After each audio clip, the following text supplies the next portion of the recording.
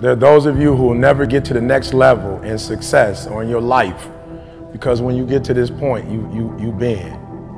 It's simple. My man said it. You can do whatever you want.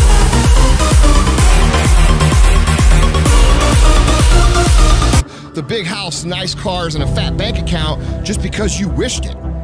You got to put in the work now, and that work compounds and accumulates and puts you in a position to have that opportunity when you are of that age.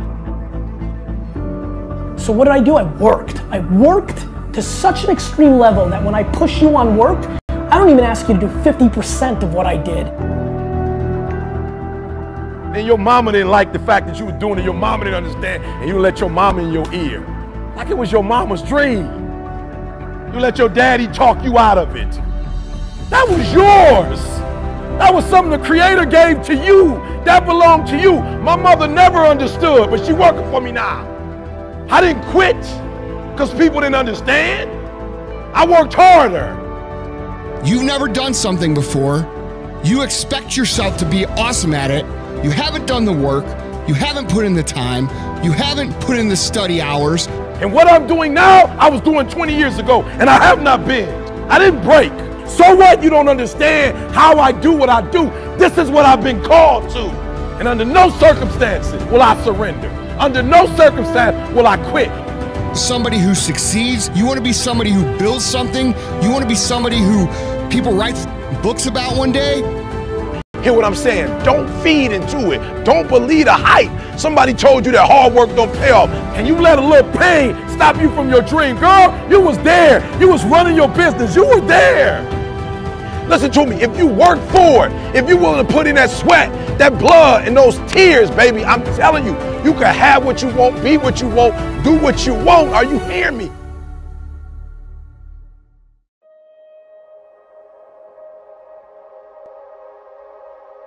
During that point, what did I do? Is I did what I preached to all of you, which is I put in the work. I gave up all my weekends and holidays in high school because I knew I had to pay that price.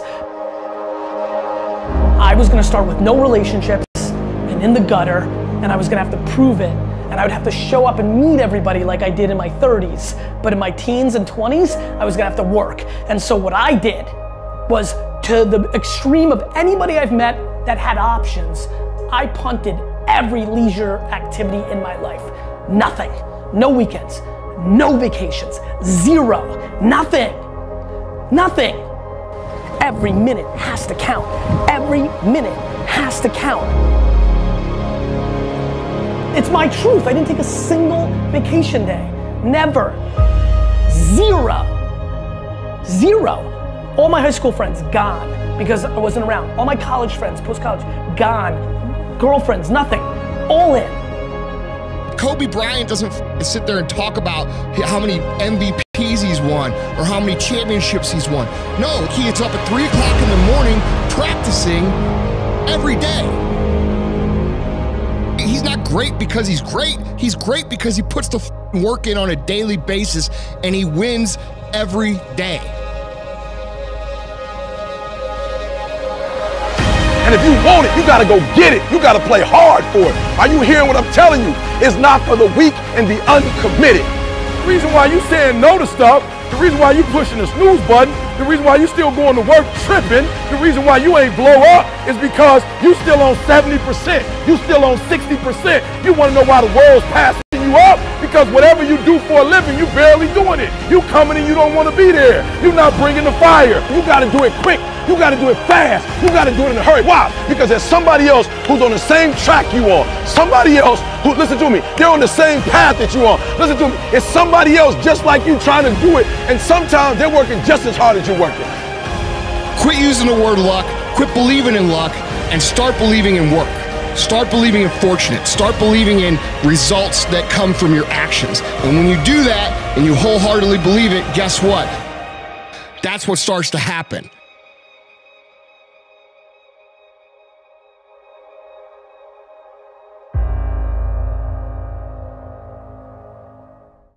As Derek Jeter said, there may be people who have more talent than you, but there's no excuse for anyone to work harder than you do. At the end of the day, whether you believe in talent or not is completely irrelevant. Everyone should believe in hard work. Everything in your life is literally a result of that. You're born an infant, a lump of flesh that can't even hold its own head up. And yet somehow, by practicing, by learning, by growing, you're able to get better. You're literally incapable of anything when you're born. Every skill that you have in your life, all the things that you take for granted, at one point you couldn't do them. So understanding that humans truly are an adaptation machine and that they are capable of acquiring any skill that they want, but it requires hard work. It requires that you do the reps. It requires that you put in the effort. And at the end of the day, the people that you're going to surpass are not going to be the people that have less talent than you. Maybe they even have more talent than you. It's going to be the people that you're willing to outwork. But until you're willing to outwork them, you're always going to be stuck. And as John Irving said, to do anything really well, you have to overextend yourself. And that's the key. If you want to put in an extraordinary performance, if you want to absolutely dazzle people, then you have to do something amazing. You have to be willing to put yourself out there. You have to be willing to do things that other people think are going to break you, that other people simply believe there's no way that you could be able to pull that off, that the human animal just is not capable of the lengths to which you are professing to go. And when you profess it, you have to be willing to back it up, and you have to put yourself on that march knowing in no uncertain terms, under no circumstances, and for no reason whatsoever would you ever be willing to back down. And when you go in with that level of certainty, then and only then are you actually going to be able to pull this off. And as Billie Jean King said, champions keep playing until they get it right. Fatigue will literally chip away at your will to win. It is the thing inside of your mind, that weak voice that tells you that you're not going to be able to make it, the weak voice that begs you to stop, and the weak voice that promises safety and security if you would just quit. And here's the worst part about that. It's right. If you quit right now, if you stop, just sit down, relax. You're not at risk anymore. You're not at risk of embarrassment. You're not at risk of failure. But you're also not at risk of greatness.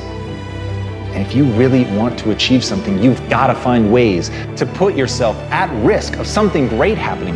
You've got to put yourself at risk of overextending yourself. You've got to be willing to face that you may die, that you may actually fall. And here's the thing, for the people that dismiss that say they would never put themselves in that situation, then you have limits. And make no mistake, those limits are self-placed. And for the people that are willing to push that, for people that are willing to go beyond that, for people who understand there are things in this world that they're prepared to die for, and it is the thing that they put at the center of their life. It is the thing that they are living for, but they're not going to stop, and they understand that where the human mind thinks it will break is far short of where it will actually break. But before you can find that point, you've got to be willing to push yourself. You've got to be willing to go harder and farther than anybody thinks is reasonable or sensible. That's the path. And so the question is, can you be thought a fool? The question is, do you believe in something so much that you would put yourself at risk like that? The question is, can you face down everyone, including the weak voice inside of your own mind, to make the world come true that you want to see come true? Because at the end of the day, nobody's going to do it for you. So if you're a champion, keep going until it's done.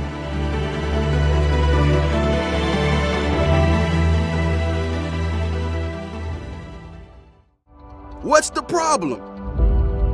You've been waiting your entire life for this moment. This golden opportunity.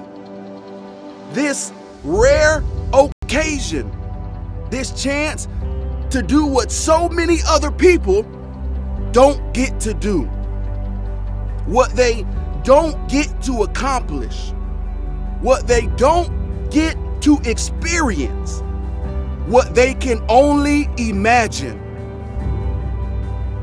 But you're here. You've made it to this point. You've arrived at this pinnacle place in your life. It would be a shame to mess it up.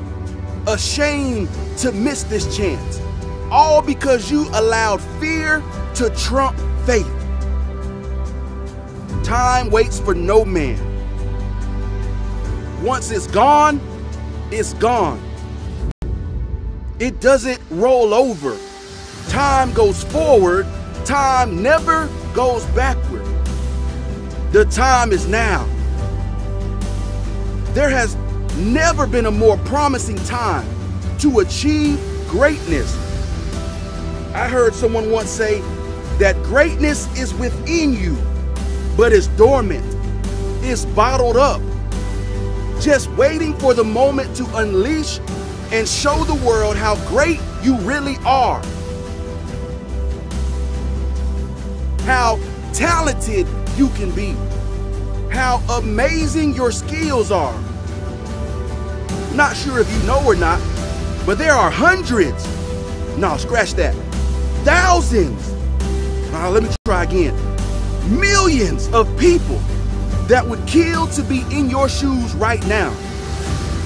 They would give up food, sleep, TV, cell phone, and any other luxury of the world just to be given the opportunity you have right now. But instead of taking advantage of it, instead of capitalizing on it, you're too busy eating. You're too busy sleeping. You're too busy being distracted by what's on television. You're too occupied with what's trending on social media. Every second you're not working, your competitor is. In other words, you don't have time to chill. You don't have time to just hang out. You don't have precious moments to lose. That same billionaire that you idolize has the same 24 hours that you have. Imagine that. The same 86,400 seconds in a day. Do they waste it? You better work your butt off every single second that you have. Or you will find yourself saying, I should have, but it'll be too late. The time would have already passed. Your chance will be lost. Your golden opportunity will fall in someone else's lap. Don't do that to yourself. You've worked too hard up until this point. You put too much blood, too much sweat, too much tears, too many late nights of studying into your craft to ease up now. The time is now. Not only is it important to you, but it's important to your family. It's important to your friends. It's important to every young child that looks at you as a role model. And you had no idea you were being watched. There are young kids in your neighborhood that aspire to be like you. They want the opportunities you've been given, but they may be too shy to tell you. And so they watch from a distance. Don't let them down. The time is now. Everyone in your corner is rooting for your success. Everyone in your corner wants to see you shine. Everyone in your corner wants to see you win. Everyone in your corner believes in you. The question is, do you believe in you? Are you committed to the process? Are you built for this life? Are you ready for the tears, the long days of working hard, the sleepless nights of putting in work, the sacrifice of your time to reach a new level? The time is now. The choice is yours. Don't wait. Don't hold back. Don't be shy. Give it all you got. Give it every ounce of effort you can muster up. Then, and only then, can you be successful. The time is now.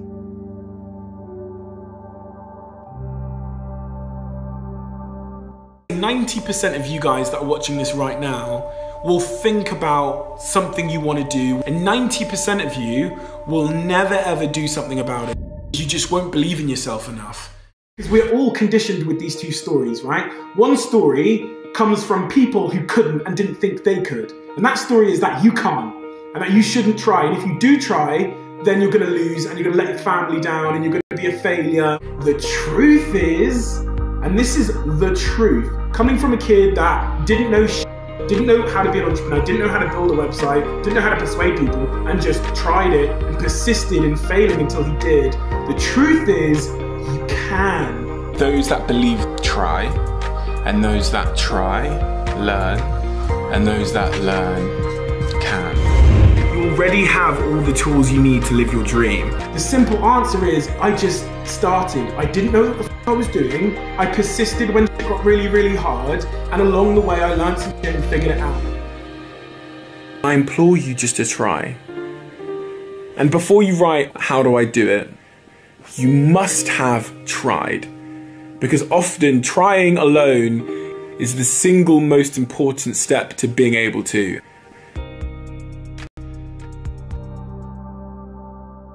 Real quickly, the first component, the first thing of your A game, the first letter that you've got to get is the attitude. All right, say it with me. You've got to have the right attitude. Listen to me. Your attitude is everything. Your attitude determines every single thing you do in life. Your attitude determines your altitude. You want to go high in life, you've got to have the right attitude. This is what they say in life. They say that life is just 10%. Listen to me now. 10% of what happens is your life. 90%, the remaining big picture, the remaining 90% is how you respond to that small 10%. So no matter what it is that you go through in life, it's only a small fraction. The big picture, however, is how did you respond to that failure? How did you respond to that adversity? How did you respond to failing that quiz? How did you respond to not getting that promotion, right? Whatever it is you went through in life, how did you respond? How did you bounce back? So it's all about having the correct attitude. Anticipation. All that really means is, listen, you're past the point of hoping for success. You're past the point of wishing for success. Anticipation literally means you are expecting to be successful, all right? When you woke up this morning, you expected certain things to happen, right? Am I wrong? Let me know if I'm wrong. When you woke up, you anticipated eating some breakfast.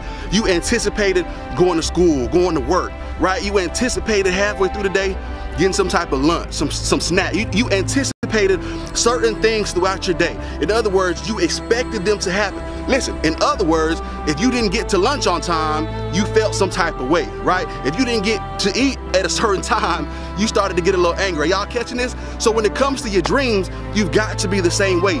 Expect it to happen so much that if it doesn't happen, you're starting to feel some type of way. If you don't succeed when you're ready to succeed, listen, your day is going south, all right? So you've got to anticipate being successful. Don't miss this. You have to have the right attitude. You have to anticipate being successful, but last and not least, you've got to have some action. Listen, I don't care how great your attitude is. I don't care how much you say, Torian, I'm anticipating becoming successful. If you sit on the couch every day, it ain't gonna get there for you. You can't make millions sitting in the bed watching TV all day. You gotta get out the bed, you gotta get off that couch, you gotta put that cell phone down, you gotta go out there and get what belongs to you. Listen to me now, your action is that glue. Everything you've worked so hard for, your action is what's gonna mold it all together.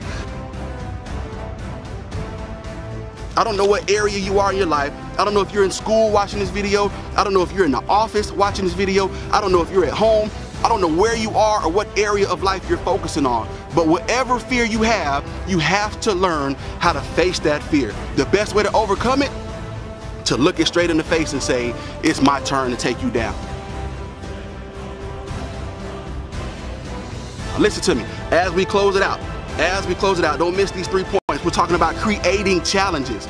We're talking about challenging yourself. Stop looking for the easy way out. Stop looking for the cheat code, the Staples easy button, right? Stop looking for the easy way. Challenge yourself. And the 3 things you got to do is 1, set high, specific, but achievable goals. The second thing is you've got to learn how to get an early start to your day. And then the last thing, listen, the best way to overcome those fears is to face your fears.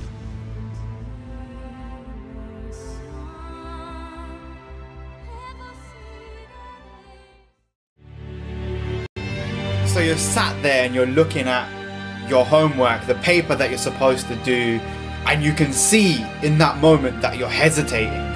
One key insight, idea, wisdom that you need to take into your skull and into your spirit, and that's in life, when it comes to studying, in that moment when you're hesitating to get the work done that you need to do, there is no in between.